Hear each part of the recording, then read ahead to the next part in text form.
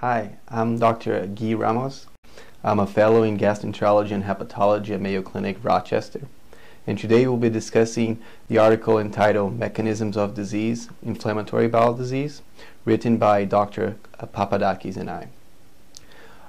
Inflammatory bowel diseases comprised by Crohn's disease and ulcerative colitis are a major health issue worldwide.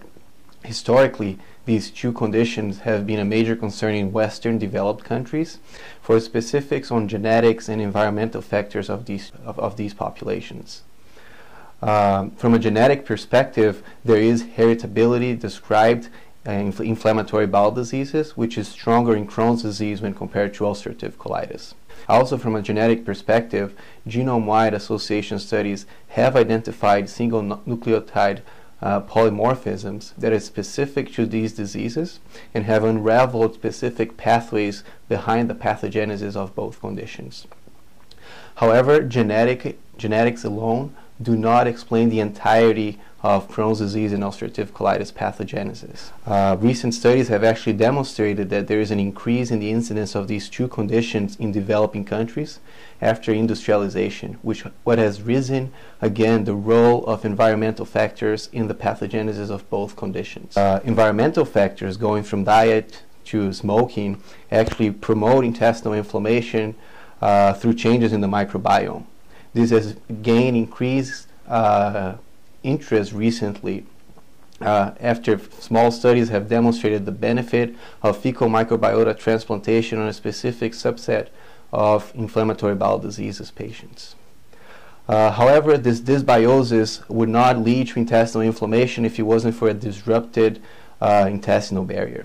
This intestinal barrier is comprised by the intestinal epithelial cells, tight junctions between them, the mucus layer, goblet cells, Paneth cells, and also innate immune cells. And all of these have been reported to be disrupted in patients with inflammatory bowel diseases. Everything that has been mentioned before, genetics, environmental factors, changes in the microbiome, and the disrupted intestinal barrier will all lead to an exaggerated inflammatory response that results from an imbalance between different T cells subsets and regulatory cells which are dysfunctional in this patient population.